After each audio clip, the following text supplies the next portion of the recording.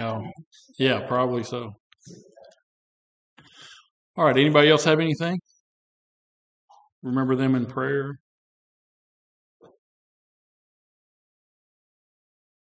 Let's have a prayer and then we'll start.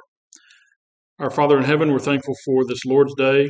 We're thankful that we've been blessed with being able to be here.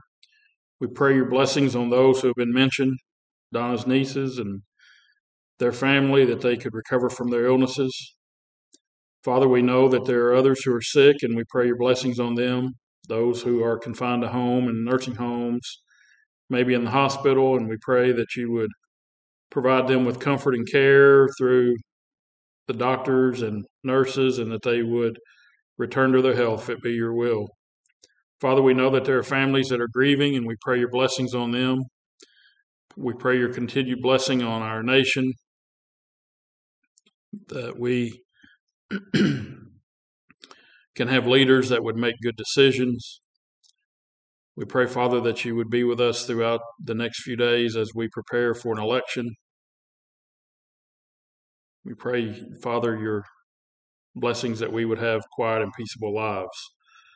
Father, we pray that you would be with us throughout our study. Be with Mike as he travels and keep him safe. In Jesus' name we pray. Amen. All right, we're possibly going to wrap up the book that we've been in for quite a while. Tell Me the Story of Jesus. Basically a survey of the life of Christ. And I'm not going to do a lot of review because typically I do try to review what we've talked about, but we know we started in the very beginning. We know we've talked about prophecies fulfilled. We've talked about miracles and wonders and signs. We talked about his death. And, as I've mentioned throughout the time period that we've been studying this, I don't think we can overemphasize his death because, he did that for us. His death was for us. And now as we wrap up, we're in the resurrection, and we're going to be talking about the ascension back into heaven. When we think about the resurrection, Jesus was crucified on Friday and he was raised on Sunday. Some people would like to claim that he was crucified on Thursday and raised on Saturday, but obviously we read this a couple of weeks ago, Luke 24, on the first day of the week. That was the day that they went to the grave and he was gone. So if we count backwards, that's Friday. 3 days backwards, that's Friday. So he came forth from the grave. When the Lord comes, our bodies will be resurrected. The Lord's resurrection indeed was a bodily resurrection. Christ in 1 Corinthians 15:20, we're told that he is the first fruits of the dead. And so what follows after the first fruits is the same as the first fruits. So our resurrection will be a bodily resurrection. We know that our bodies will be changed. Now, we have no idea what that change will be because none of us have ever seen it.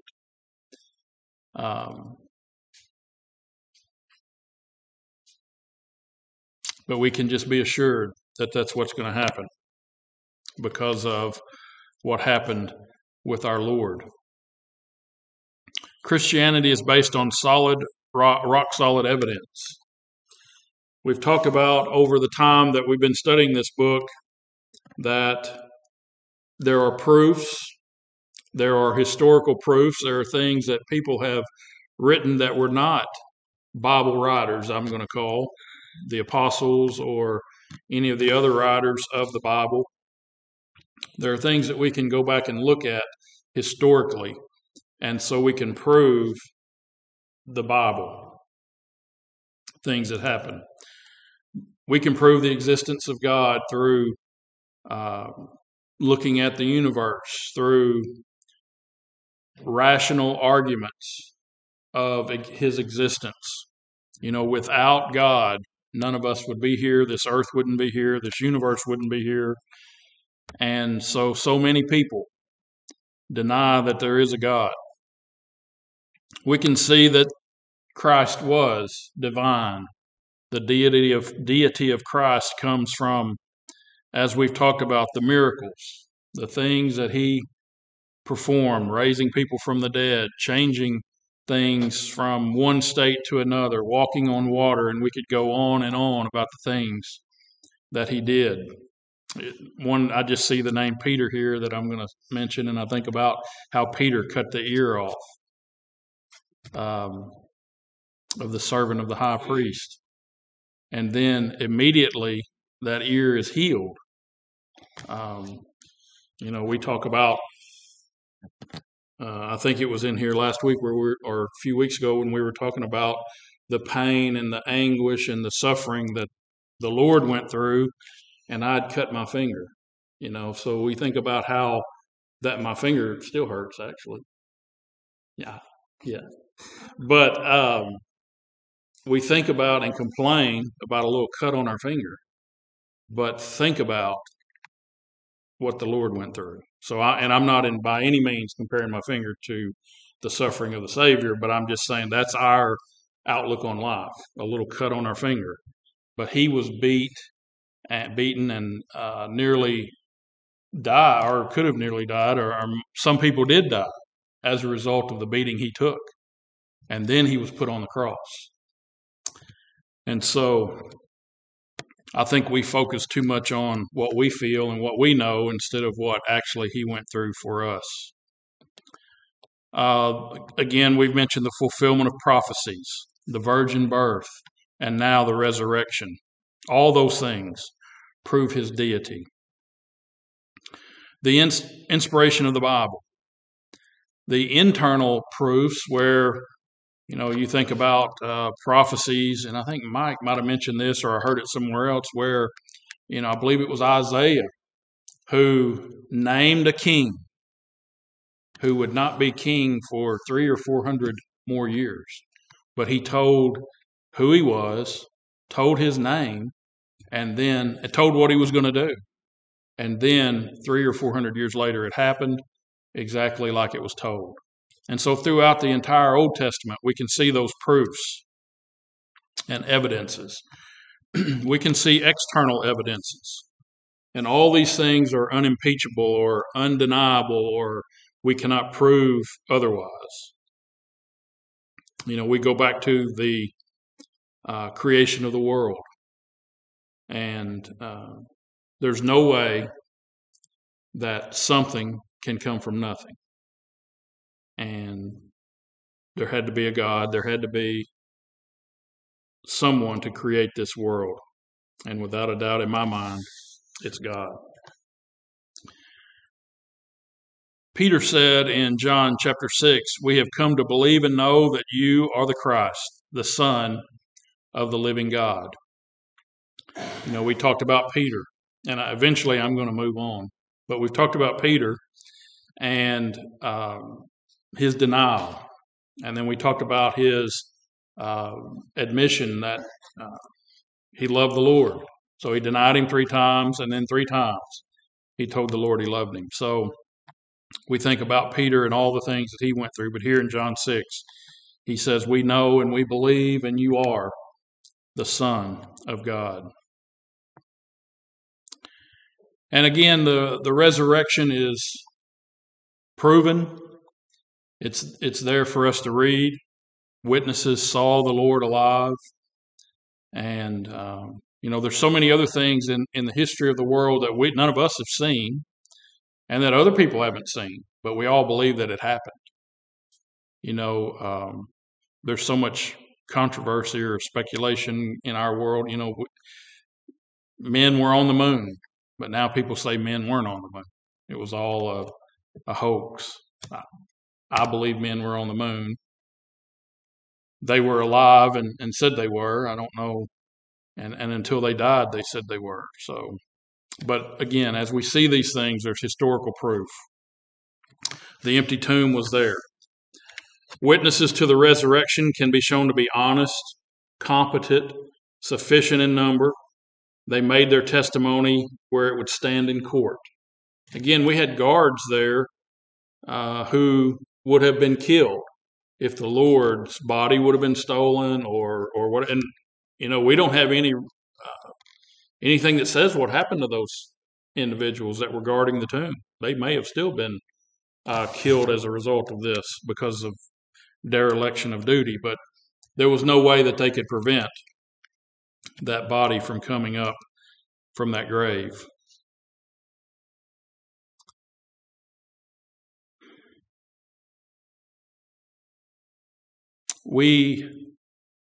The Lord's Day is a memorial to the Lord's resurrection. That's why we're here today. And that's why in just a little while we will eat the Lord's Supper, because it is a memorial. It's a recollection of his resurrection.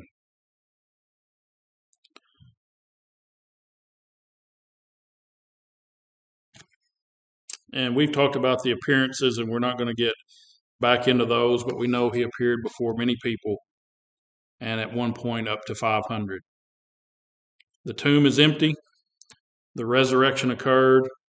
And now, the ascension of Jesus. Let's see where we want to go. Again, this is a miraculous event. Jesus' earthly existence began with a miracle. He was conceived by a virgin, and then his last event on this earth also miraculous. His ascension is discussed in several passages in the Old Testament. Psalm 24 mentions it, Daniel 7 mentions it, and then throughout the Gospels. Mark 16, Luke 24, John 3, all those talk about his ascension. And then in Acts, and I think we'll turn there in Acts in just a few minutes, but Jesus' earthly mission is finished now. He died on Calvary, but we know that because he did come from that grave, because he did ascend back into heaven, he is alive. And so he is very active still in our lives, and he will be forever until he appears again with the voice of the archangel, the trump of God, and all the dead will be raised. Let's look at a couple of passages. Let's start with Mark chapter 16.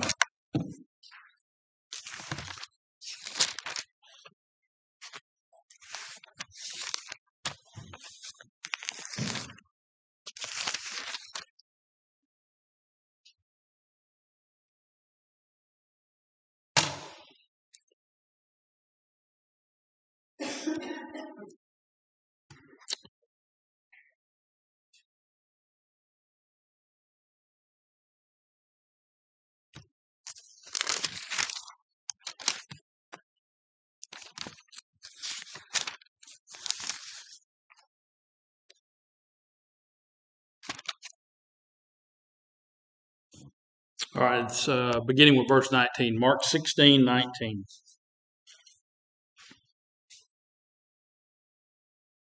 So then after the Lord had spoken unto them, he was received up into heaven, and sat on the right hand of God. And they went forth and preached everywhere, the Lord working with them and confirming the word with signs following. So here Jesus had just been with the apostles, and we go back to 15. He said, go into all the world and preach the gospel to every creature. So he had given them their commission. He had sent them out to preach. And then in verse 19, it tells us that he ascended back into heaven and sat on the right hand of God. Let's look at Luke 24.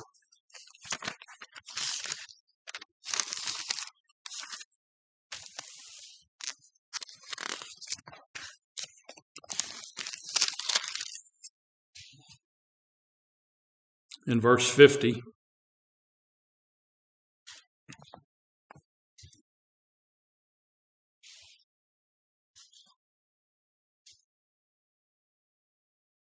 Here again, he's with the apostles.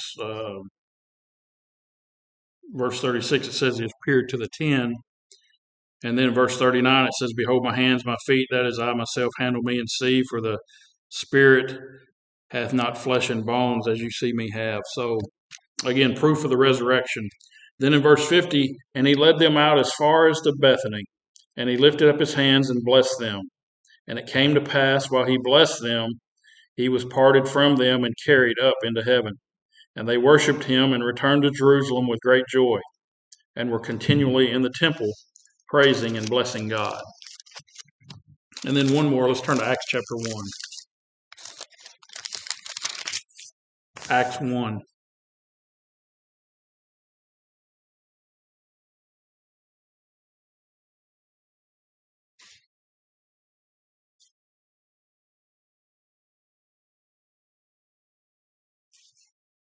Verse 9. Acts 1, verse 9 says, "And when he had spoken these things while they beheld, he was taken up, and a cloud received him out of their sight."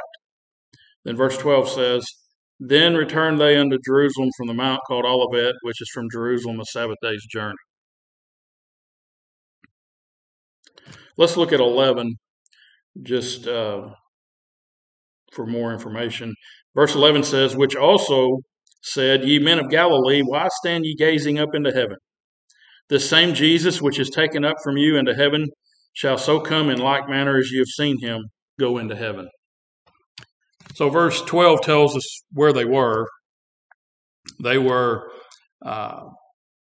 he ascended from the mount called Olivet, which is near Jerusalem. Verse 12 tells us it's a Sabbath day's journey from Jerusalem. But they say there in verse 11, I'm sure the crowd was there and they saw Jesus go into heaven. And the amazing thing, I think in just a few minutes, it's going to say he was helicoptered by clouds. But just think in our time period, that would be something, a motorized something that would take someone from the ground up to the sky, airplane, helicopter. You know, in the first century, there was no such idea of that. But they would have been amazed to see someone from the earth rise up and go into heaven. And so why stand ye here gazing? The same Jesus is taken, and he's going to come in like manner. So at some point, whenever the time comes when the Lord or when God decides, Jesus will come back from the clouds and take the faithful into heaven. All will be raised from the grave. Those that are alive and remain will be taken up as well. The Lord left this earth blessing people. Back in Luke 24 that we just read, he says,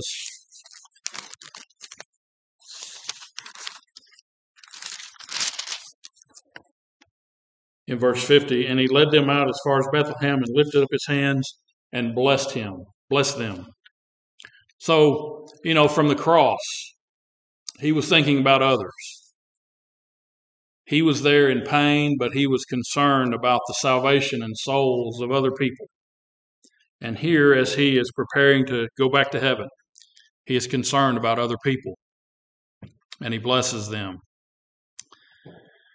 Then we're told in verse 9 of Acts 1 that a cloud received him out of their sight. The clouds, in a sense, were his chariot to take him into heaven. Or the clouds could have been like the Shekinah, a symbol of Jehovah's presence. You remember back in Exodus chapter 13, how God provided a cloud by day and a fire by night. And so here, another reference to a cloud. This cloud is maybe the presence of God, and it might be similar to that the Israelites saw. So then, fourthly, he was received up into heaven, and he sat down on the right hand of God. That's similar to what we read about David's throne. And so Jesus now is in heaven, and his work is not over. He's still there, interceding on behalf of each one of us. So it's not like he just came to this earth, performed the miracles, signs, wonders, was crucified, raised from the dead, and is now just waiting in heaven. He still has work that he does on our behalf. So his whole earthly life was on our behalf. And now what he's doing in heaven is on our behalf. Luke 24:52 says they worshiped him. So the disciples knew that he was deity, and they worshiped him. And then they returned to Jerusalem from this location. And we know what's next. As we get into the book of Acts, we know what happens the following Pentecost, the day of Pentecost, about 10 days later from this point in time. I'm sorry, it's not 10 days from this day, but Pentecost is on the first day of the week. The appearance of angels. We've talked about all along, from his birth, from the conception, all along since we've learned about Jesus, about angels' appearance and their activity and how they're involved in his life. It says that there were two men who stood by him in white apparel. And so, no doubt, angels in human form. Angels had also, as we mentioned, attended to his birth. Think about the temptation in Matthew chapter 4 and Mark 4, how Jesus was led up into the wilderness and was tempted by the devil. Angels ministered unto him. And then in his agonizing experience in Gethsemane, again, angels were present. And then Matthew 28 tells us that there were angels at the resurrection. So the message of these angels was twofold. There was a question, why do you stand gazing up into heaven? Again, as we mentioned, the marvelous event, why stand here and look at that? Because all the things that you've been told for all these years, and now they're all fulfilled. And so the second thing is there is a glorious promise. And that promise is this same Jesus who was taken up from this place will return again from heaven. So we have to be prepared. We have to be watching. We have to be ready, because that day and hour no one knows. Jesus will return just as he ascended. Now we're going to talk about some of those things that he continues to do as we await the second coming. And we've talked about this in other classes before in other areas, that the apostles and the disciples and all those that were there then really didn't expect that it would be 2,000 years later and the Lord still hadn't returned. But he has not. And but they assumed that it would be something done quickly. Let's turn to 1 Timothy chapter 2.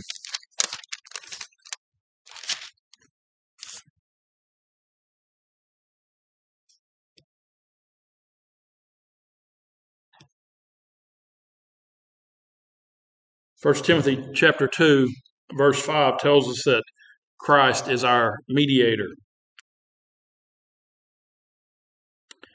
In verse 4 it says, who will have all men to be saved and to come to the knowledge of the truth.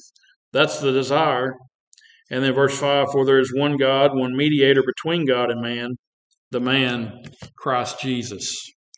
So we know a mediator is a go-between.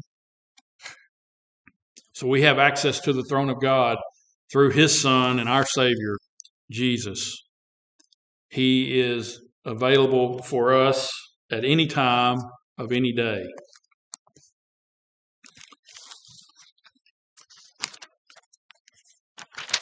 Let's look at Romans 8:34.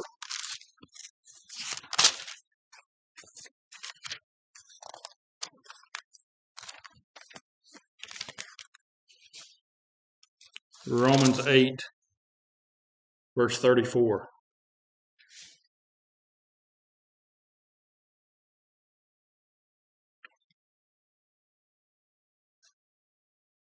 Who is he that condemneth?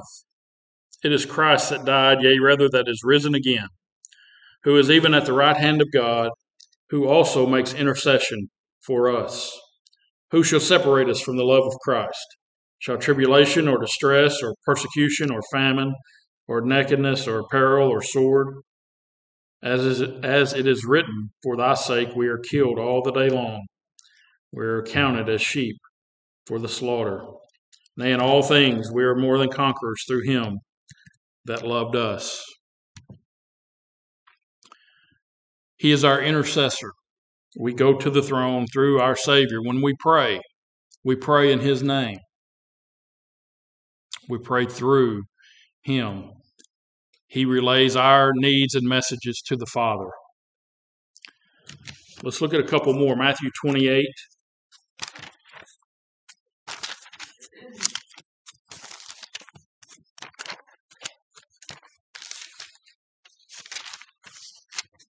Matthew 28.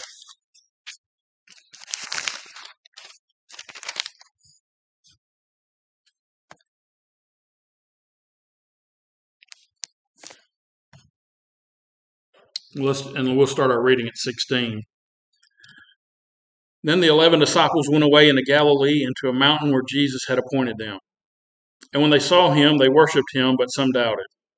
And Jesus came and spake unto them, saying, All power is given unto me in heaven and in earth. Go ye therefore and teach all nations, baptizing them in the name of the Father and the Son and of the Holy Ghost, teaching them to observe all things whatsoever I have commanded you. And lo, I am with you always, even unto the end of the world. Jesus is our companion. He is there, he says, until the end of the world. He will be with us. And so, because he is with us, we have to make the decision in our lives to be with him. We have to do as he said. You know, the 11 gathered here, and Jesus told them to go into all the world, teach all nations, and baptize them. And that's our responsibility as well. A couple more things. Let's look at Acts chapter 2.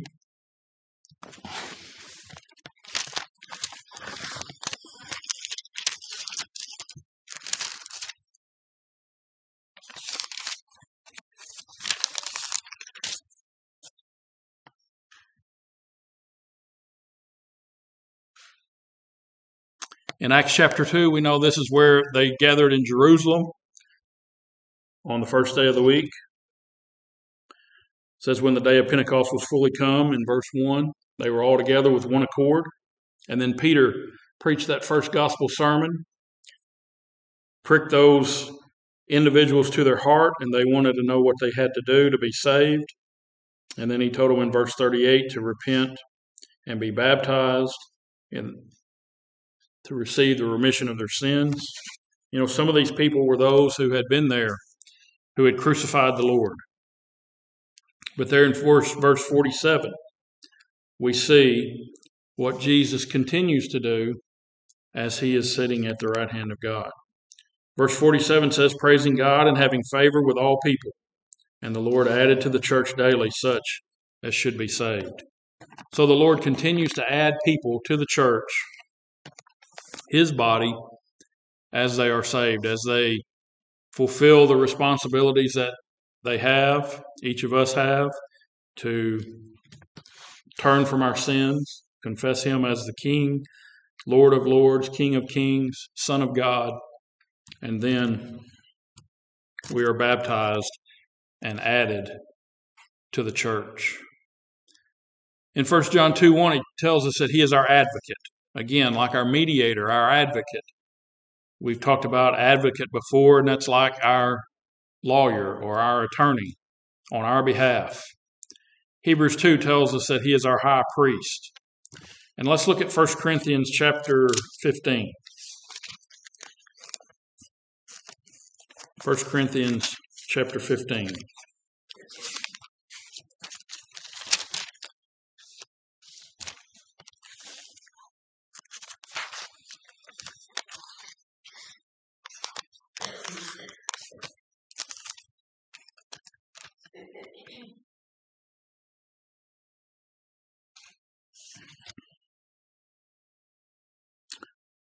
We'll start reading at verse 22. 1 Corinthians 15:22. For as in Adam all die, even so in Christ all shall be made alive.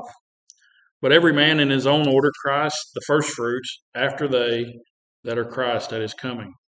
Then cometh the end, when he shall have delivered up the kingdom to God, even the Father, when he shall have put down all rule and all authority and power. For he must reign till he hath put all enemies under his feet. The last enemy that shall be destroyed is death. For he hath put all things under his feet. But when he hath all things are put under him, it is manifest that he is accepted, which did put all things under him. And when all things shall be subdued unto him, then shall the Son also himself be subject unto him that put all things under him, that God may be all in all. Jesus is our King. He was the first fruit from the grave, as we talked about, and then he will, at some point, deliver the kingdom to God, his kingdom. He is the King of kings and Lord of lords. And let's look at one more, and then we'll move on. Psalm 23.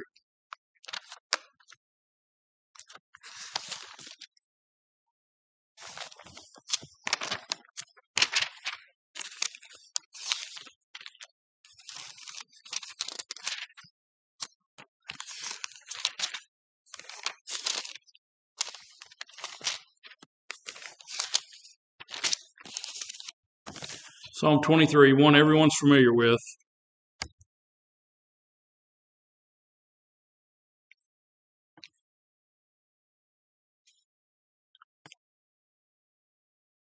He is our attendant at death. Verse 4 says, Yea, though I walk through the valley of the shadow of death, I will fear no evil, for thou art with me. Thy rod and thy staff, they comfort me. So our Savior, who died for us, who came from the grave from us, is there for us at our death. And we should be comforted by his rod and his staff. When we look at, I believe it's Luke chapter 8, the story of the rich man and Lazarus. Maybe that's Luke 16, the story of the rich man and Lazarus. We're told that the rich man died and was buried, but Lazarus was escorted by the angels into Abraham's bosom. So we know that the faithful are provided comfort and guidance by the Lord at their death. As we finish up here about his unfinished work, so he has been our mediator, our intercessor, our companion. He is the one who adds the faithful saved to the church. He is our advocate. He is our high priest. He is our king. He is our attendant at death. And finally, he's going to be our judge. We'll look at one more passage and then we'll be done. Acts 17.